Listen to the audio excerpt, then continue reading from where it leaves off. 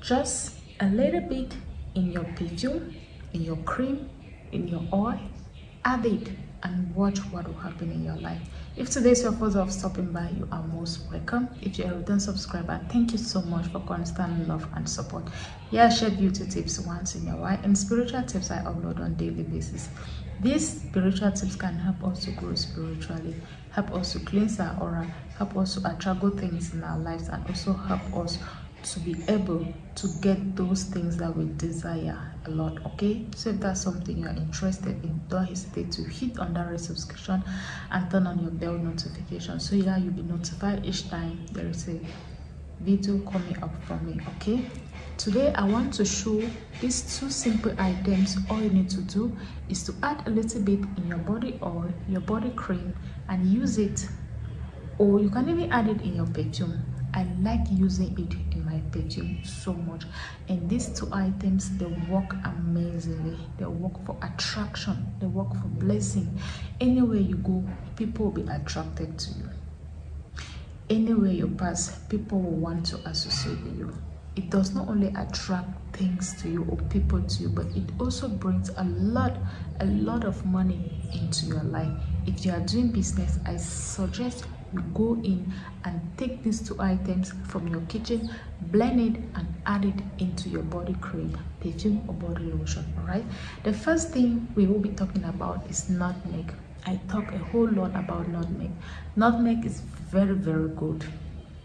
Nutmeg is amazing for attraction, for attracting rich men and rich women in your life. If you don't have any other thing that you don't know, anything that attract riches, money, and rich men and women into your life, just get nutmeg. It is very affordable. You can get the seeds, you blend it, or you get a powder that has already been blended and it's at the supermarket or at Walmart. You buy it, just get a little bit, add it in your perfume, your oil, your body lotion, body cream. Say your intention. When you say your intention, be specific and be clear of your intention of what you want. You are going to get it. So nutmeg is very good for attraction. It's very good for drawing money. It's very good for bringing blessings in your life. And the next thing, which is very good for attraction, is Yellowstone. It is also known as sulfur, commonly called Yellowstone. It is also very affordable. This is very good. You can do this, and believe me, when you get just this, if you cannot get nutmeg, you get just this. If you cannot get like the stone, you get just nutmeg. If you cannot get nutmeg, you get just this one. But when you combine the two together, believe me, the rate at which you are going to attract good things in your life, people will favor you. People want to associate with you. You always attract good things in your life. Anywhere you go, you attract good things. You attract good people in your life. People that are ready to support you in one way or the other. All right. All you need to do is to get the seeds. If you don't have the stick, you get the powder that has already been blended.